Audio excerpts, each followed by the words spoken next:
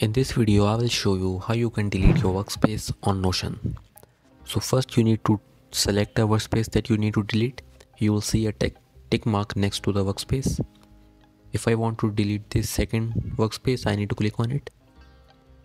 You will see a tick mark. Then go to settings and members. And then you need to go to settings in the left panel and then scroll down.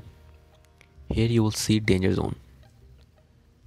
And please make sure that you are sure that you want to delete this workspace, because this process can't be undone. When you are sure, click on this button and then I need to type this, and when I click it, you will see that my workspace has been deleted. I hope you found this video useful.